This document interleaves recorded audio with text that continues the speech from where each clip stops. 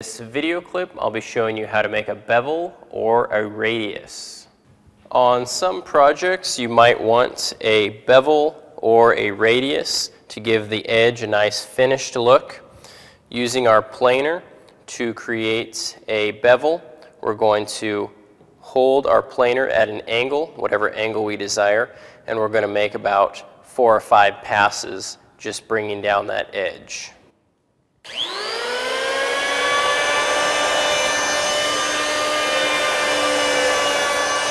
As you can see, that's taken that down, and now I have a nice finished appearance on that edge.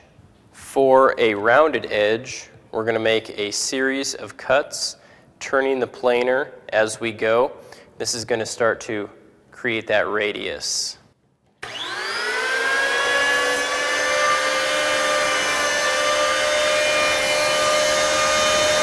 Now you'll probably want to come back and clean this up with a little bit of sandpaper.